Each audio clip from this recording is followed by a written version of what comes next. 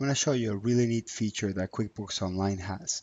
I can take a billable expense, so that's an expense that I incur that I'm going to invoice my client for. So it's a reimbursable expense, and I can attach an image, the receipt, the spreadsheet, whatever, to that billable expense and use that image to then include it with the invoice to my client. So let me show you how that works. Let me go ahead and create the expense. And let's say I used my credit card. So I'm going to select here my credit card. It's not created yet. Let me create it real quick.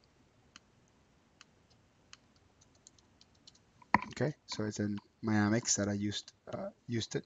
I'm going to select here any account. It doesn't really matter which account I choose here because I'm going to get reimbursed anyway, so that's going to end up back at zero. Now down here on the right, you should be able to see customer job and billable. If that is not there, we have to go into the settings to turn that on. So let me show you that how to do that. So we're going to click on the gearbox, and then we're going to click on company settings. Then we're going to click on expenses. Then we're going to click on bills and expenses. And then here it says make expenses and items billable. So we're going to go ahead and turn that on. And then it gives you a couple of options here. Do we want to set up a markup? That means we want to make money on the deal. So let's say that's not the case. And then it says, do we want to track expenses and items as income using one account or multiple accounts? So you could choose multiple accounts if you're hitting multiple different items. So really, it's a really matter of preferences here. So I'm gonna put single account for now, and then click save, and then I'm gonna go ahead and hit done, and then go back to that transaction I was working on. So I'm gonna click on quick create, and I'll click on expense, and then I'll select my vendor. So let's say this is Lowe's, and I'm using my American Express. So I'll pick the account. Again, it doesn't matter because it's going to get reimbursed anyway. And then I'm going to select the amount, $143, and I'll put here additional materials, whatever it is. And then here, I'm going to make sure I mark it billable. And then under customer job, I'm going to select my customer that I want to invoice eventually. Now the key element here is under attachments. I'm going to go ahead and make this screen a little bit smaller. And then this is the receipt that I want to attach. So this is a receipt that I scanned or took a picture of it, whatever. So I'm going to grab that receipt and drag it into the attachments section. Then when that's finished uploading, then I'm going to go ahead and click save and new. And after I hit save and new, it's going to go to a new transaction. So let's say this other transaction here, Microsoft is the one that I want to get reimbursed for. So let's say this is not an expense. Let's say this is a check, just to kind of change this up a little bit. So I'm going to go into a check, and then I'm going to put here Microsoft, and then I'll pick my bank account, which I didn't have one, so I'll just create one real quick. And then I'll pick the category, which in this case, again, as I mentioned before, that's going to get reimbursed. So we'll put here software for project or whatever. Then we'll put the amount, let's say it's $240.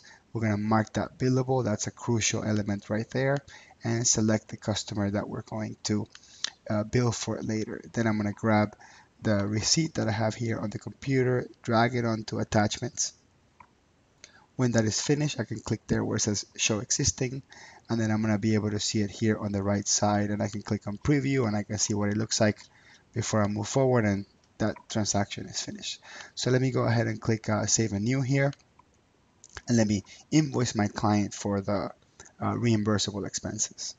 So I'm going to click here where it says create, which is that plus sign, and then I'm going to go to invoice, and then I'm going to select the customer that I want to invoice, the only customer I have here in the system. And then what happens here immediately on the right side, you see this column that says add to invoice, and it shows you that there's two billable expenses in there. Now, unfortunately, it doesn't give you any indication that there's an attachment there, but when I add them by just clicking on add, I'll add that one and add that one. We can scroll down to the attachments, and we can actually see the attachments that belong to those expenses. And then I would have to put a check mark on each one, letting it know that I do want those two invoices to be attached to the invoice, those two receipts to be attached to the invoice. I'm going to click here on print and preview, and then you're going to see what the invoice looks like. and this is the invoice your client is going to have. Any activity that I wrote on the memo is going to pass through, and that's actually really great. And you can't see it on the preview, but when I actually email this, you're going to see those attachments in the email. I'm going to click, I'm going to put my own email address here just so I can show you as an example.